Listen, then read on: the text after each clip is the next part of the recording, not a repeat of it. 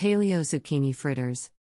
Ingredients: 4 large zucchini, grated, 1 teaspoon salt, 1 egg, beaten, half a teaspoon pepper, half a teaspoon baking soda, 1/4 of a teaspoon chili powder, 1/4 cup coconut flour, coconut oil for cooking.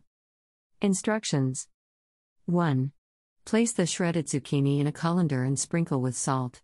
Toss well and let the zucchini drain for 10 minutes. 2. Squeeze any excess moisture out of the zucchini. Place in a large bowl. Mix in the egg, pepper, cayenne, baking soda, and coconut flour. 3. Melt the coconut oil in a large skillet over low heat.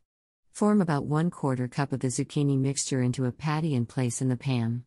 Cook each side for 4 to 5 minutes until lightly brown.